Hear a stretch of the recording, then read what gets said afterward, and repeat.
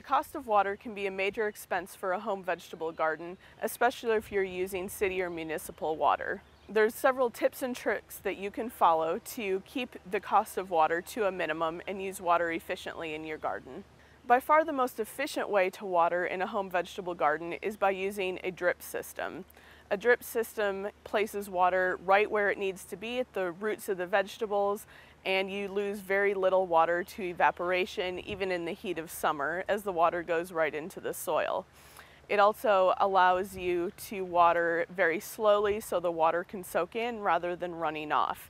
Unfortunately, a drip system is sometimes an investment that a gardener can't afford in their first year or two of gardening.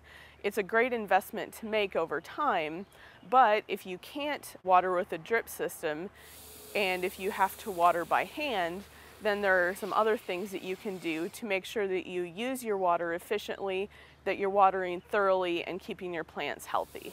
Generally, the best time to water your vegetable garden is in the early morning before it gets too hot, and hopefully when it's less windy. That allows the water to soak into the soil with minimal evaporation. If you're watering appropriately or with a drip system, you can water almost any time of day. We do encourage you to be careful if you need to water in the evening to not get the foliage or the leaves on your plants wet, as that can cause disease. If you're watering efficiently and being careful with your watering, you should not need to water your garden every day.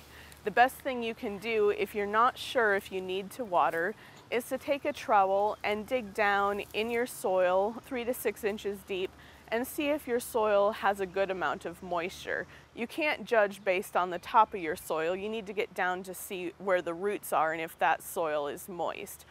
If the top 3 to 4 inches of soil is dry, then you definitely want to water and make sure you thoroughly water that garden.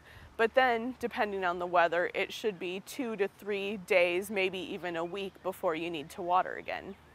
Some other ways to conserve water in a home garden are to use mulches. Mulches are great things for vegetable gardens because they help keep the soil cooler, but they also keep the soil evenly moist.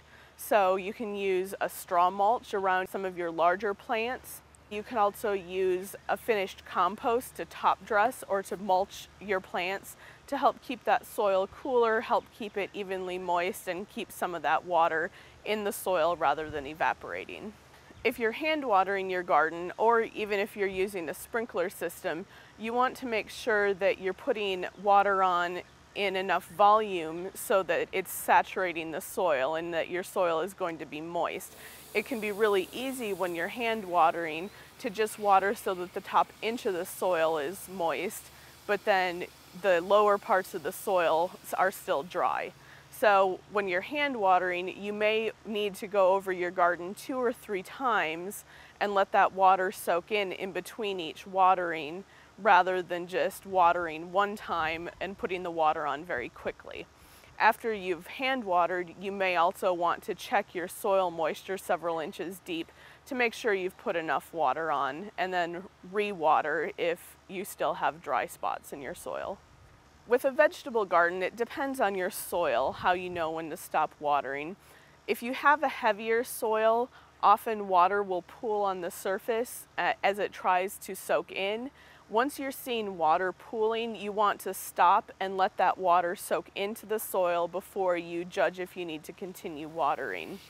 For more information, visit your local extension office or visit our website at kansasgreenyards.org.